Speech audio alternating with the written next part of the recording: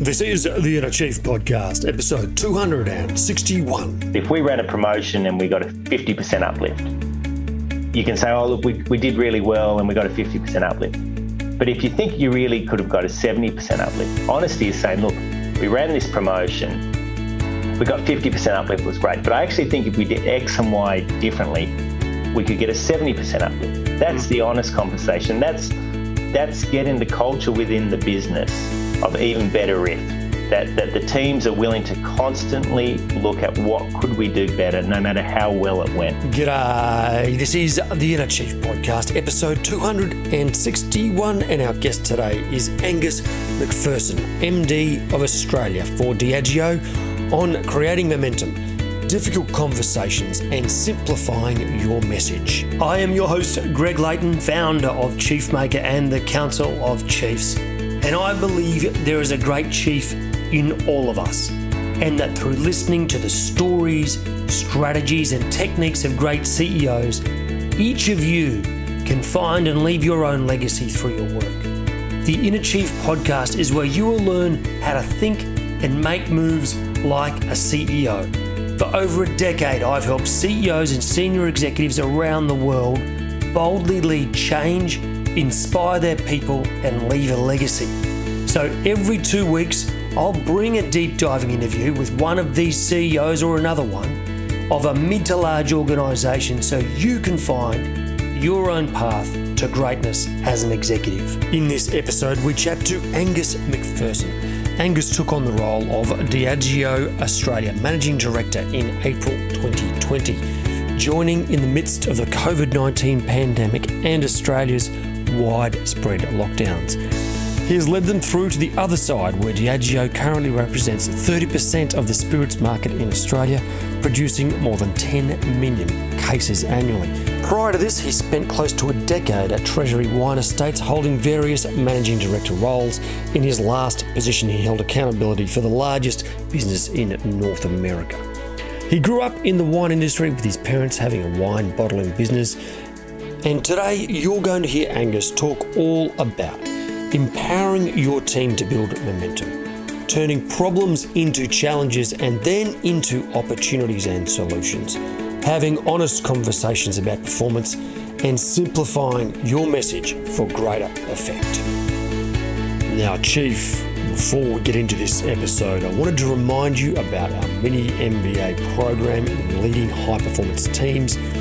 It is a rare opportunity to come together with sensational executives from around Asia Pacific who think like a true chief, to stand up and above your business and work on it. And in working with me and the other executives, we will build your strategic playbook. We'll implement your very own operating rhythm, deal with tricky stakeholders, and bring your culture to life. If you want to know more, go to chiefmaker.com/mini MBA. We have cohorts that are limited to 20 students. Okay, Chief, let's hear from the incredible Angus McPherson. Righto, Chiefs. I am here with the one and only Angus McPherson, who is Managing Director at Diageo. Angus, mate, thank you for taking the time to share your wisdom on the Inner Chief. Thanks, Greg. I'm excited to be here today. It's my first podcast. It's great to be first off the ranking. This is going to be great. I've had a chat to you before, and you've got a really great aspirational streak in you. I can't wait to hear more about that.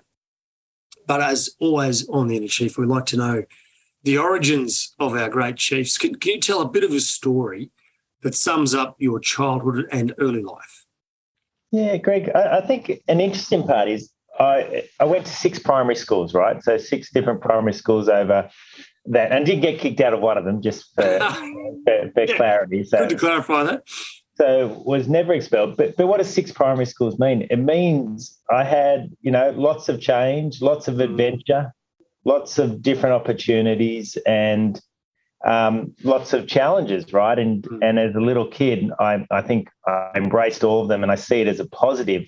But I think that constant change as a child has played a big impact on my life and how I see life, but also the role that I think when I look at what I do and how often I drive change, and I like to see change in what I do. And I take it back to the influence of that childhood, right? Of 6 primary schools, over 7 years of education. Yeah, right. And was that because the family was moving around, mate? Or? Yeah, moving around, moving different places, a variety of different reasons, sometimes not that far from the previous primary school. Yeah, sure. But that constant change, I think, has then had a really big influence in how I see life and how I embrace life today. Yeah, I can imagine how much that would shape you. So what was your first ever job, Angus? Yeah, so my let's say the first paying job. First paying job was when I was at school and at the local pharmacy, and I'd deliver products to, I guess, the older population that were not able to come down to the pharmacy during the week.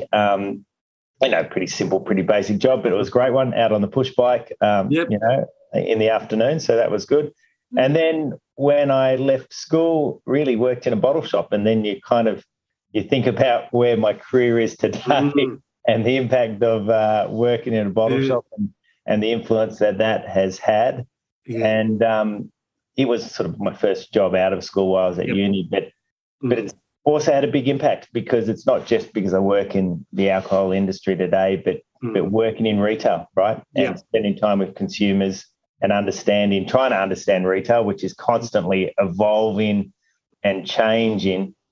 But if you're going to work in FMCG, you've got to have some passion for retail to start with, I think. Yeah, sure. Yeah. And what was your first ever car? First ever car was a Ford Ute, white Ford Ute. Nothing fancy about it, but I loved it. I still miss it. I wish I kept it. It probably wouldn't be running anymore, but it was it was a great car. Not necessarily overly practical. Yeah. And the challenge when you're at uni and you have a ute is that everyone asks you to help them move constantly. But you moved a few couches and fridges in your time. Yeah, correct. Nice one. Now, let's get on to your career a bit. You started out pretty quickly into wine and the wine industry. And can you tell us a bit about that industry? Because it's not an industry I know much about, and I suspect it could be quite special. Yeah, the wine industry is amazing. It's also incredibly challenging. Yeah. It's an industry that's very easy to fall in love with. Love may not be the right word, but to become incredibly passionate about. The reason why is because it's not just growing the grapes and all the challenges of growing the grapes and having the best vineyards and the best viticulturalists and the perfect growing conditions. And that's just the first part.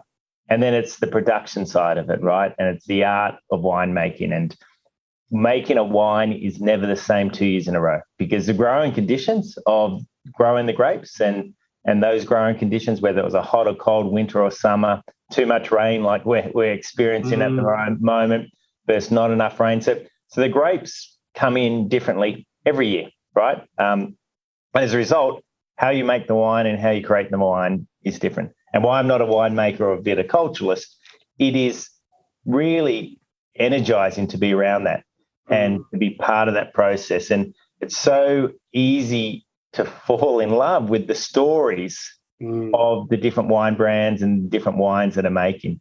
And I think far more than most other categories, and when I think about consumer goods, right, is that the craft of winemaking is truly craft. And I think they've had it forever, but it's interesting, I think over time, is other categories like the one that I work in today, craft spirits or craft beer, in some ways have done a better job in the last 10 years of telling the story of craft in terms of production and making and storytelling, when reality is, I think, the wine industry is the ultimate craft industry. That's such a good point, isn't it? Craft beer has been all about story and history and all these ideas, but the wine is still stuck on the label in many ways, right? It hasn't really gone beyond that. Yeah, that's interesting. And just somehow lost that still it's a great industry, and the Australian wine industry is not just brilliant here in Australia, but they've done a brilliant job in taking those wines all around the world. But somewhere along the lines, I think we lost, when I say we, I don't work in the wine industry anymore, but I think the wine industry just lost the art of storytelling a little bit. And I think a couple of other categories took it. And I think that's the opportunity for wine in the future, is to get better at telling the story of craft and the storytelling of all these amazing brands that we have throughout Australia. Yeah, yeah. So working in the wine industry for quite a few years, I bet you've had a few nice drops. What is the best drop you ever had, and who did you have it with? Great question. Because I think, when I worked at Treasury Wine Estates, very lucky.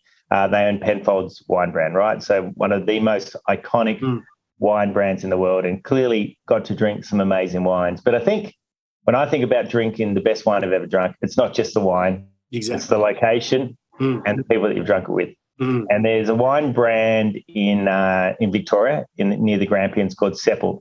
Yes. And they have 3 kilometres of underground drives or tunnels under the winery. Wow. And that's where they used to dug out after the gold rush. Right. And that's where they kept a lot of what they used to call champagne, but what we call sparkling today. But anyway, had a meal under one of these sort of long tunnels and had this Riesling, so a white wine that was about 35 years old, right? And the concept of drinking this 35-year-old white wine, which was just changed my mind, right? Because I think most of us would think if a white wine was any older than a couple of years old, that it was probably not out of date, but probably not at its peak, right? You're not getting, it's not at its ultimate. And it was one of the most interesting and fascinating wines. And then underneath this tunnels or these drives that were, 100 plus years old, sort of having this amazing meal with just a group of work colleagues. But it was just this one wine. It wasn't the best wine that I've ever drunk, for clarity. Yeah. But it was the most interesting and fascinating wine that I got to experience. And it was quite and ever since, I buy a bottle of Seppelt's Drumborg Riesling every year. Oh, not a bottle. I buy a case of Seppelt's Drumborg Riesling every year, and I put it in my cellar. And I hope that I have enough courage to keep them in the cellar long enough to hopefully recreate that experience, not just for myself, but for family and friends in 20 plus years' time, is bringing out a white wine and showing them what it can do. And it was finding a special location, like an old mine shaft, and I know a few guys in mining. I'm sure we could. That is fantastic. Let's talk a bit about Diageo. This is a big, complex business. Can you talk about what you're most excited about at Diageo right now? Yeah, so Diageo is sort of the global leader in the spirits industry, and we have some world-leading brands, whether it be Johnny Walker, Smirnoff, Tanqueray, Baileys, Gordon's. We're also really proud owners of Bundaberg Rum here in Australia, as an example, and we recently acquired another little Australian brand called Mr. Black, which is a coffee liqueur brand. And so really diverse portfolio. But what's the most exciting part is that I talked about the art of winemaking and the sort of craft of winemaking and how exciting that is in terms of what you can do with wine. But once you have that wine product, you drink it as is pretty much. So you buy the bottle of wine in a bottle shop or in your local pub or restaurant. And the winemaker that created it is you're drinking the final product there and then, right? Yep. When we have great craftsmen, craftswomen, distillers behind the brands that we have at Diageo. And you can drink them straight and you can drink them as is when you get home or on the rocks. Just recently, only last month, we had a competition which was called World Class, where we had the 50 best cocktail makers from around the world, from 50 different countries, coming to Sydney to compete to become the world's best bartender at World Class. And you sit there and you watch them taking these amazing whiskies or vodkas, etc., tequilas that the team at Diageo have made, and then recreate them into even more amazing drinks and fascinating. And the craftsmanship there is quite amazing. What's really fascinating about COVID is the opportunity of people to create their own drinks at home. And it's really generated a renewed interest in the spirits industry, both local brands here in Australia and international brands. And people are enjoying or going back to the art of how do they make the most interesting cocktail at home, whether it be for their partner at home or whether they have, family and friends over. And that is what's exciting about spirits, is because you get these world-class products to start with, and then you get to tinker with them and create them. And sometimes some of the cocktails I make at home are not great, and other times they're amazing, right? And friends go, "Oh, how did you do that?" Yeah. And it's that whole interest and sociability of making great cocktails. And the other interesting thing is, Greg, is the growth of the local industry here in Australia in the last 10 years. I think if you go back 10 years ago, we had less than 40 distilleries in Australia today. This is as a country. Today, I think there's over 300. I think we have more distilleries in Australia than they do in Scotland today. And that is incredible. It is. And we have this emerging industry, and not too dissimilar to where the wine industry was probably 30 years ago. And consumers, Australians, are loving understanding more about spirits culture, making cocktails at home, and seeing how fun it can be to craft your own special drink. Yeah, wow. Chief, are you interested in understanding how to turn the company strategy into an execution plan, how to get momentum and traction in the business, how to lead your people and inspire them to make change happen, and how to deal with tricky stakeholders and make projects happen in the real world? Well, if that's what you're after, then the Mini MBA in Leading High Performance Teams is for you. Go to chiefmaker.com/Mini MBA to find out more. We run the program about every quarter, and we'd love to hear from you if you or the people that you work with are interested. Once again, chiefmaker.com/Mini MBA. Now let's shift gears a tiny bit. You have a really strong passion. One of your most deeply held beliefs is that people are often capable of far more than they're even aware of.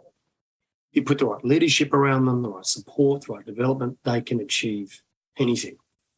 Can you share a bit of a story about your own life, about how you discovered that through your own experience? Yeah, I'll talk about personally, and then I'll talk about professionally. Yeah, sure. Personally, years ago, I was in Canada with a distributor, and this distributor was going to run a marathon in about 3 or 4 weeks' time, and he was 20 plus years older than me at the time. And I went for a run with him one day, and I lasted about, so he was only a few weeks out from his marathon. I lasted about 5Ks, and then it took me a day or two to recover.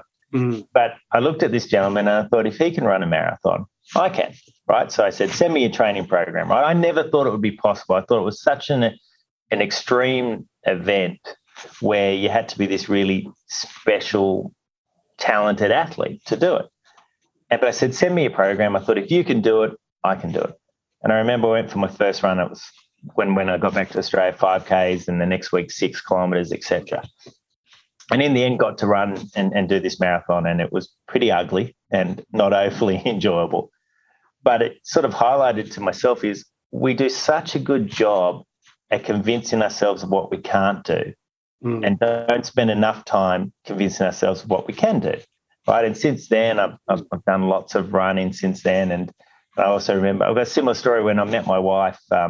She did a lot of ocean swims. I was like, I could never swim 1.5K ocean swim, right? Like I can barely swim 50 meters, maybe a little bit of an exaggeration. But the concept was so foreign that I thought I could never do it, because I convinced myself that you couldn't do it.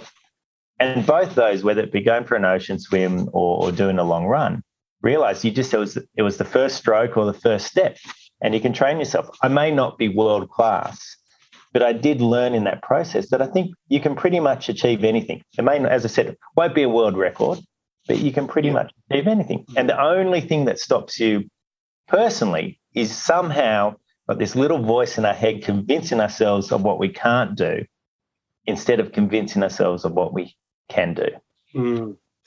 I had a very similar experience with marathons and then ultra marathons and things like that. And the interesting thing is, and I think we even had an episode on why you should run across a desert and love it. This just for the exact thing you're saying there. There's this generative experience around the way that it smashes these underlying self-beliefs And it doesn't then just affect training. Like the run you're doing. It affects the way you approach business.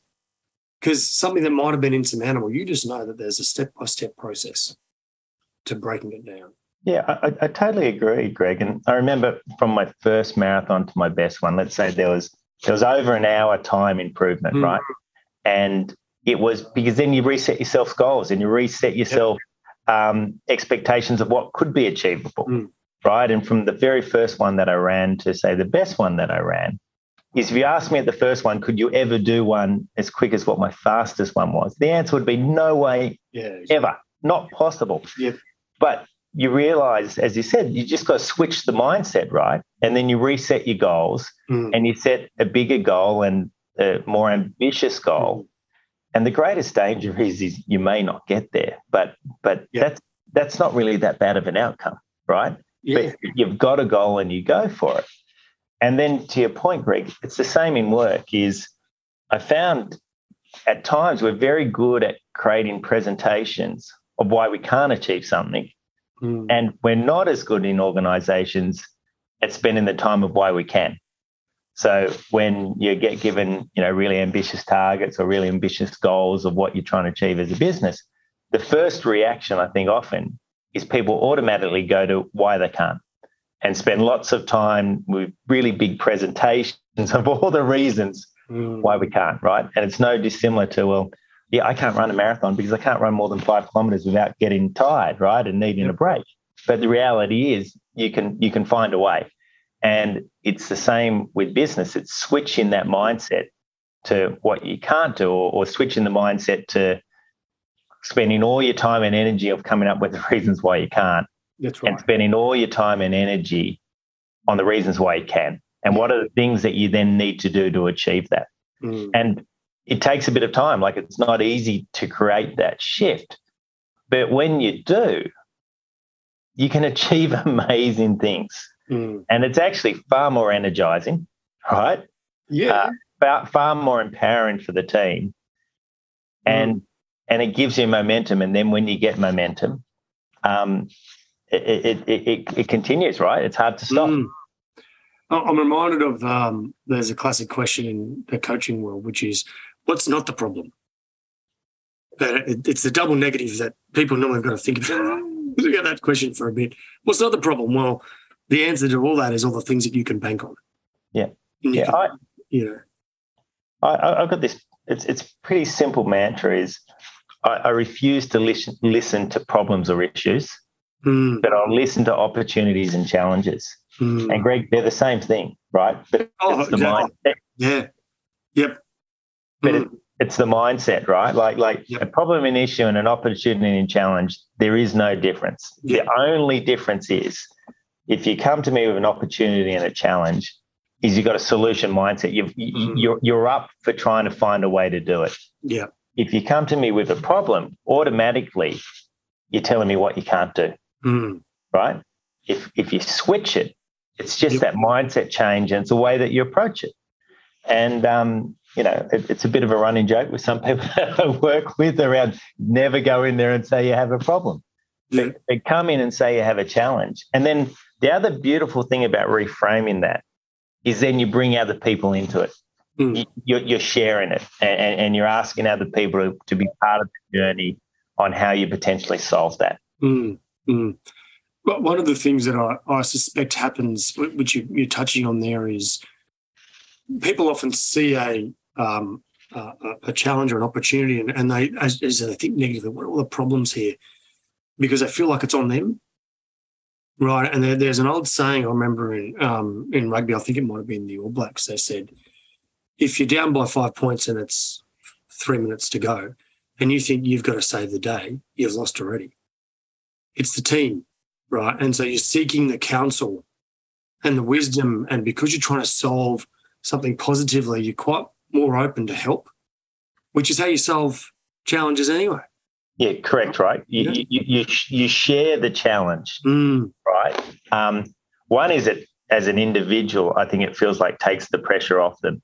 But two, it's the beauty of sharing the challenge is you get all this other resource and experience and capability in behind you trying to find solutions to then get to the outcome. And I just fundamentally believe it drives better business performance. But again, it goes back to human nature is, unfortunately, there's an element of us programmed in us. I'm sure it goes back to when we're hunters and gatherers to look at what we can't do and what the dangers are versus what the opportunities are. It's the old risk equation, right? I think a lot of people forget that risk has two sides, risk and return, and they focus on all the risk and all things that can go wrong, as opposed to optimizing the return, right? How can you increase the size of return and increase the chance you'll get it? And create so much more energy in coming to work every day when you're focusing on what can be done. Yeah, exactly. Yeah. And, we talk a little bit about it at work is offense versus defense, right? Yep.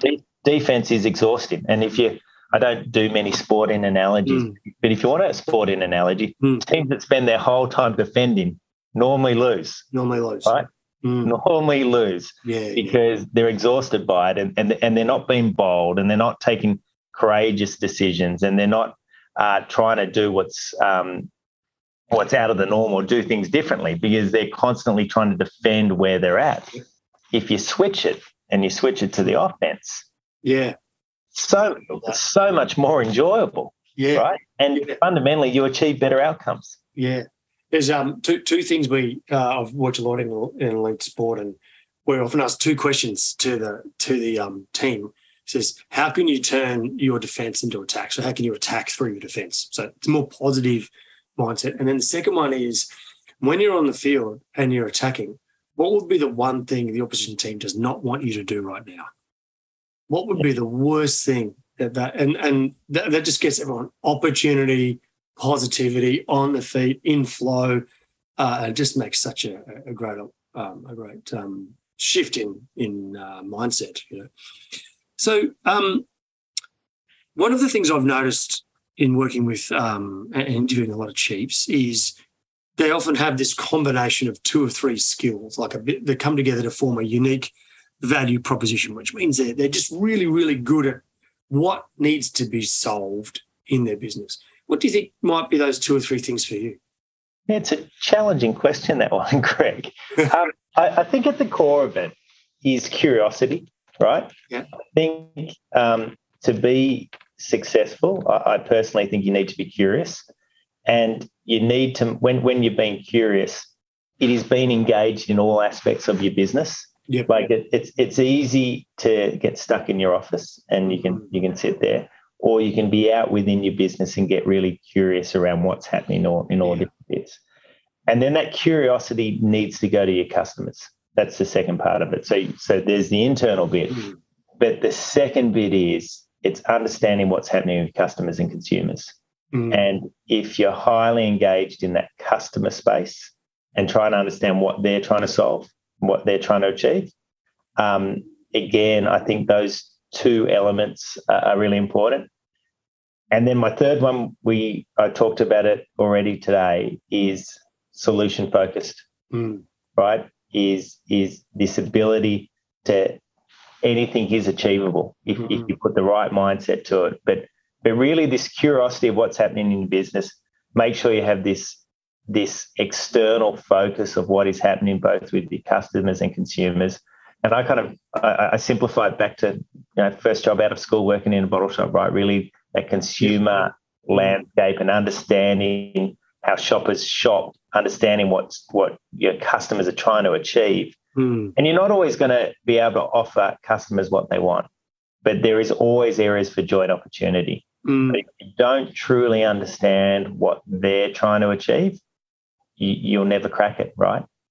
Yeah, I think you have to be one of quite a few chiefs now that has said curiosity is really key. And I'm really glad you described a couple of ways to do that, like get out of your seat and go and talk to people and understand your customer and seek the information, because I think sometimes you can get caught up in the day-to-day and you get a bit insular in your role when things get really busy in the middle layers of an organisation.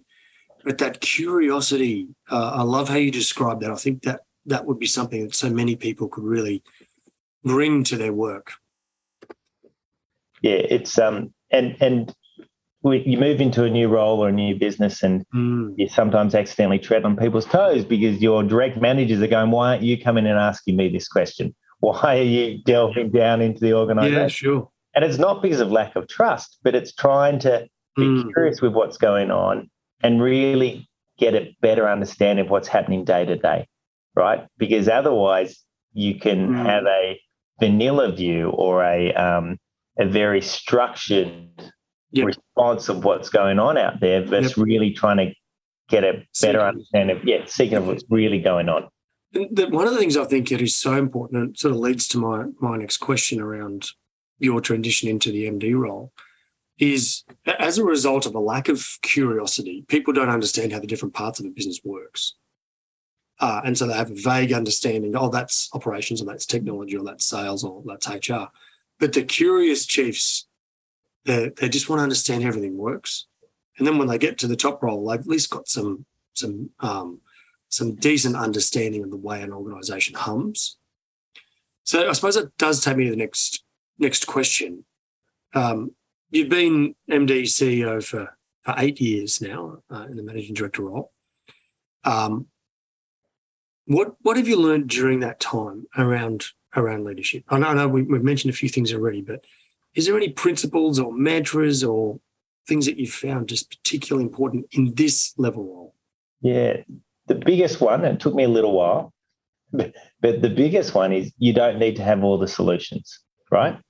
And I remember sitting next to actually quite a famous sporting coach, and he was telling me about how they run their business, right? And sporting teams are a business. And he said, I've got some people that will go down in Hall of Fame players that are in my organisation. So he said, not getting their views is crazy. So he said, at the beginning of the year, I get the leadership team in, and I don't come up with the plan of how we are going to succeed this year. The leadership team does, because they all bring slightly different skills and experiences to the table. And he said, collectively we create it. And then he said, my role is to hold them ruthlessly accountable to making sure we go and execute against the plan that we all agreed to. And I think about when I first got my first MD role, a lot of my team were a bit older than me, right? And I felt this pressure like that I had to have all the answers, and I had to come up with the strategies and the plans, et cetera, and tell everyone what to do. And that was not a recipe for success, right?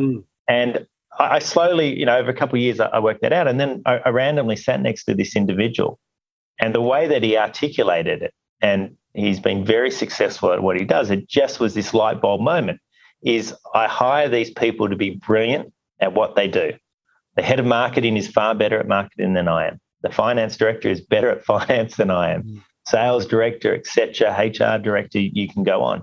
Head of supply, they are all better than what I am at doing those specific roles. So it's crazy not to include them and actually harness all their capability and skills in developing the plans on how we go and win and how we go and execute our plans. And then the trick is then hold everyone accountable to that agreed plan. And I think the core of what I'm trying to say is you don't have to have all the answers. And if you think you do, you won't actually succeed because you're not harnessing the talent around you. Yeah, beautiful. Point very well made. Can you, now that we know we need to harness this collective wisdom and knowledge, one of the challenges, of course, is this holding people ruthlessly accountable, particularly if they're not performing so well. This is one of the biggest challenges in any leadership role. Can you perhaps share a bit of a strategy or a story about a time you had to deal with someone in the team that wasn't doing so well, and how did you fix that, or how did you deal with that? Yeah, I think you're always going to have challenges, whether it's your direct leadership team or within the organisation. That's going to continually always happen. Is the most important thing you need to do is you need to treat them like you always do. Nothing changes. You need to treat the individual with respect and dignity. It doesn't matter how difficult the conversation is. as long as you treat them the right way, you can have a difficult conversation. Those conversations aren't personal. It's professional. And I think too many people worry about, I can't have a difficult conversation because they may not like me tomorrow. And the reality for a leader is you can't control what they think of you. If you spend your time worrying about what people think about you, you'll drive yourself nuts, right? Mm-hmm. What you can do, you can control in how you treat people, whether it's a positive conversation or a challenging conversation.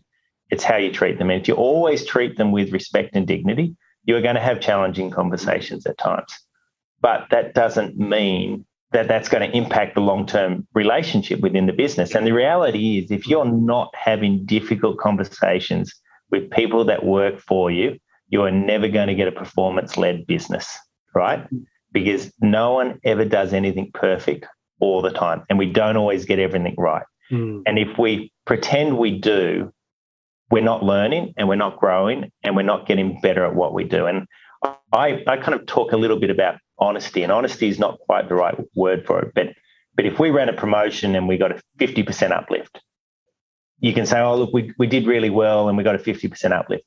But if you think you really could have got a 70% uplift, honesty is saying, look, we ran this promotion, we got 50% uplift, was great. But I actually think if we did X and Y differently, we could get a 70% uplift. That's the honest conversation. That's getting the culture within the business of even better if, that the teams are willing to constantly look at what could we do better, no matter how well it went. Yeah. Right? But you need to have the ability that everyone is comfortable to have tough conversations with each other. They're not personal. And if you treat them, go back to the very first point here, if you treat them with respect and dignity, it's always okay to have those conversations. If you don't treat them with respect and dignity, you don't deserve to be in the role that you're in, as far as I'm concerned. Yeah, 100%. And they'll never listen to your feedback anyway. There's a couple of points there that I think are really important, and I just want to touch on them. You speak about this constantly improving, constantly talking. What this means is the feedback that you give is not few and far between. It's constant. And sometimes when you haven't given feedback for too long, then all of a sudden you do, it just doesn't land. Like that old saying, feedback doesn't belong on a shelf. Just give feedback regularly so people get used to the to and the fro. And I also love the bit around keeping it professional, because I've certainly coached a lot of people through the years who get incredibly tense and emotional about a conversation that is often about a really simple thing like improving technical skill. Like, if you could just improve your technical skill 10, 20% and we fix this up, you'd be much better in your job. That's not a hard conversation. Like, that's just a simple observation and breaking it down. And I think sometimes we get really caught up in the emotion of it, as opposed to we're just trying to lift people's performance in this aspect and do that. And I think you described that beautifully. I always joke with my wife that feedback's a gift, and potentially doesn't always work as well on the home front. But the reality is, you've got to be careful there. You do, but the reality, feedback is a gift, right? And I remember the best boss, not the best boss I ever had, but one of the bosses that had the most impact on me was when I was sort of very junior in my career, and we used to have to go and present to sales teams around what the plans were for the next quarter. And at the end of every one, he would always go to you, what were the 3 things you think you did well in that presentation? And that was great. And then he would go, what were the 3 things you think you could do better? And you go through that. And then he would build on that, right? And it made you better, right? And it was too easy for him to just say, oh, you did really well in that presentation today. I thought X and Y were great. And you leave and you go, oh, that was great. He also challenged you to figure out what you could do better and then give feedback on that as well. And guess what? When you came back the next quarter, you constantly improved because you constantly got the feedback on how to do a better job of what you're doing. And I do find too often in my career, and I see it a lot in the workplace, is people ask for feedback and they only ever get the positive feedback and they never ever get enough on the areas they can improve on because people are too scared to have that honest conversation.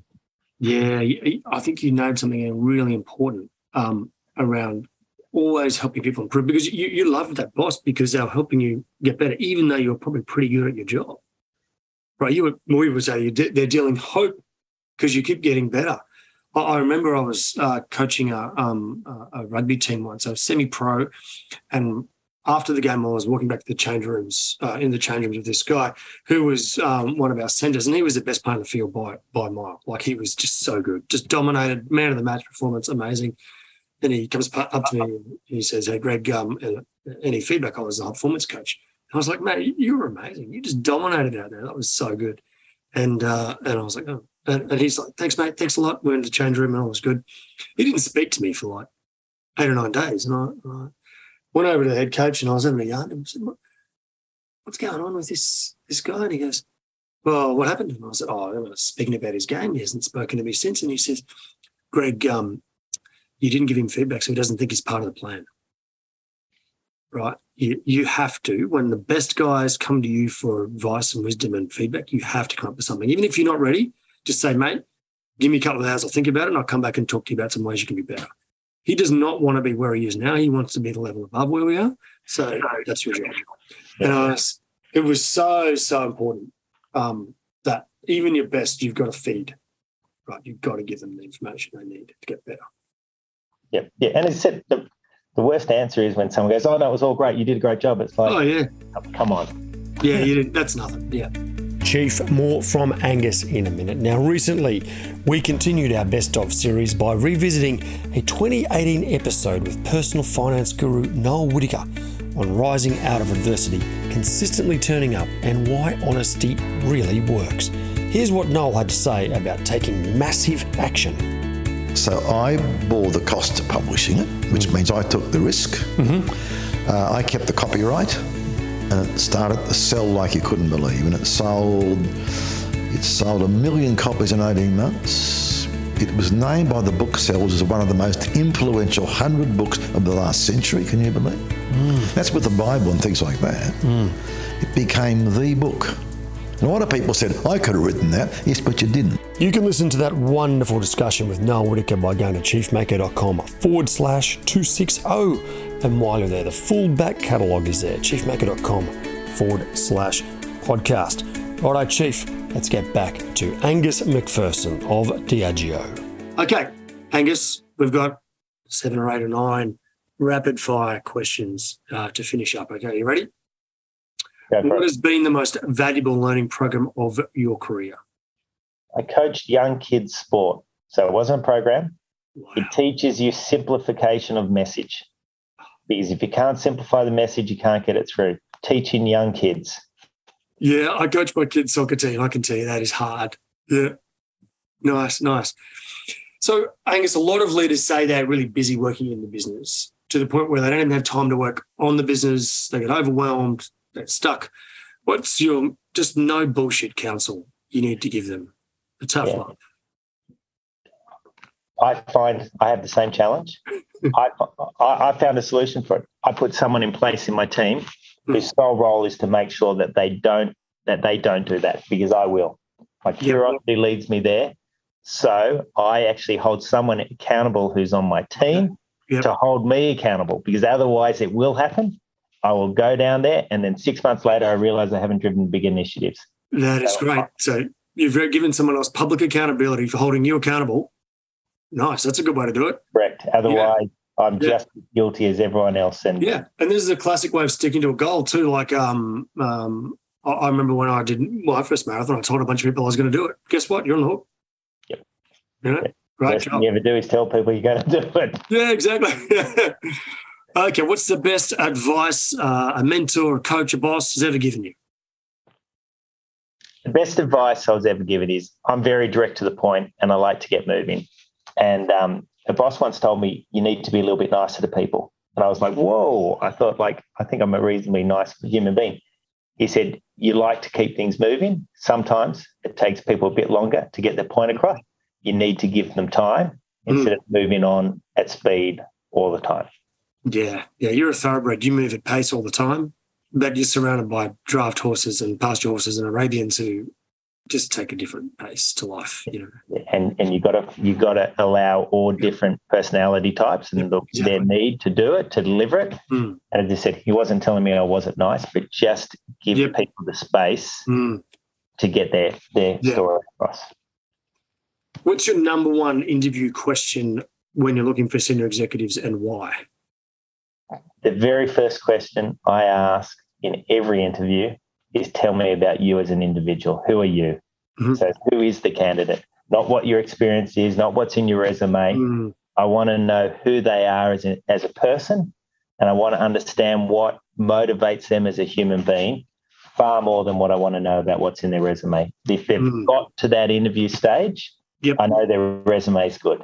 I want to know about the person. I want to know who the person is and what gets them out of bed every day. To me, that's the single most important question I ask, and it is the very first question I ask in every interview. Nice. How many times have you got to the end of the first question and thought, well, this isn't going to... No, I've been told you're not allowed to do that. But Okay. What is your most important personal routine for staying focused in flow and on track? Outside of outsourcing? Balance. It's one word. It's balance. Yeah. And if I don't have balance, everything doesn't work, right? And balance for me, there's family, there's friends, there's health. But the thing that keeps me the most balanced is exercise. And for others, it doesn't have to be exercise, but find your vice that gives you balance. Yeah. And if I am doing exercise, if I'm running, particularly running, the best version of me rocks up. Yep. I'll find that I'll be becoming more irritable and just I don't feel like I'm operating at my best. And then I realize I haven't done any exercise. I haven't run for a couple months for whatever reason. Yep. And I don't see it building up. But then suddenly something is like, oh, my gosh, I'm not the best version of myself. And I found my trick is running. As I said, it's not to tell people to go running because everyone will have their own version of it. But if I'm exercising, I find I have balance. And if I have balance, I'm the best version of myself every day. Yeah, nice. Do you have any personal mantras you come back to again and again, like on a day-to-day kind of basis? Oh, look, it's just this, I refuse to deal with problems or issues. Yeah, nice. Right? So whether it's a mantra or not, I'm not sure, but I refuse to deal with problems and issues. I'm all about opportunities and challenges, and I fundamentally believe we can do anything if we look at the world that way. What's the number one book you recommend? The book I recommend is Legacy. It's on the All Blacks. It's a very simple read. There's nothing complicated about it, but I think it relates to business so well. No one individual person is greater than the team. Even the concept of, they clean up the change rooms after what they do. So if you see a problem at work, it's your problem. You own it. It's not someone else's problem. It's a great book. It's simple. It's quick to read. Yeah. And it's a magic book. Yeah. I think everybody needs to read that at least once. Yeah. Just about 6 copies in my bookshelf. I just give them away when I saw people. Greg, when I joined Diageo and got this role, I bought all my leadership team the book and gave it to them all. I think some of them were like, what's this person doing giving us a book? Yeah. But it's so simple and it's so brilliant. Yeah, nice. Can you nominate another CEO you hold with great respect you think we should bring on the inner chief?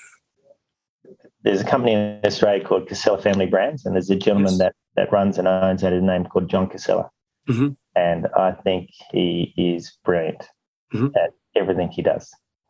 Well, we'll see if we can lure John on the show, see if he's up for it. If you could lead any company in the world and be the CEO, MD, whatever role you want, what organisation would that be? It doesn't quite exist yet, Greg, but I hope it exists in the future. I think the Australian spirits industry is one of the most exciting industries coming, and I would love to see a company that is a conglomeration of all the different great spirits companies. A little bit like what a Treasury Wine Estates is today or what a Diageo is, but it's of Australian spirits companies of all whiskey, gin, vodkas, rum, and becomes a powerhouse, not here just in Australia, but becomes a powerhouse globally. So to give you the answer again, the company doesn't exist today, but it is a company that is fundamentally of different spirits businesses in Australia that joins as one, that takes Australian spirits to the world, because I think it's a huge opportunity. Massive. And I think it can become the next wine industry easily and a real powerhouse for Australia. So I hope it exists in the future. And if it does, I hope I could be lucky enough to work for it. Nice. Okay, Angus, final question, mate. What's a final message of wisdom and hope you think is vital for the next generation of executives? I think the best advice I could give anyone is don't assume people know what you want to achieve. Don't assume people know what your goals and ambitions are in life. If you don't tell people, they will never know. And you need to make sure that the management above you knows your ambitions of what you want to achieve. And then amazing things can happen. But if you sit there assuming they know, they may not. And you may not actually get the opportunities that you hope you can get in the future. Beautiful.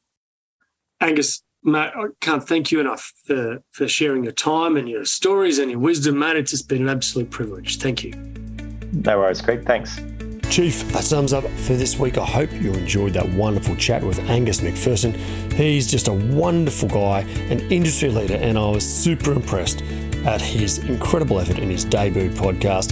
If you want to get all the show notes, go to chiefmaker.com/261.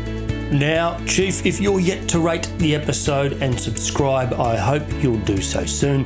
It helps others see the magnificent value that the chiefs and gurus on the show bring to their life and career. So make sure you hit subscribe on your podcast app now, give it a 5-star rating if you think it's worthy, and leave a short review about your favourite episode. I'm Greg Layton from Chief Maker, and remember to stay epic.